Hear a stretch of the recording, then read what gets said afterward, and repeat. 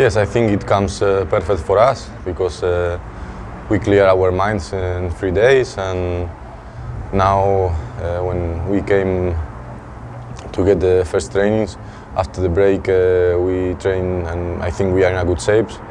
We work a lot, so I think we go to Giannena to do our best.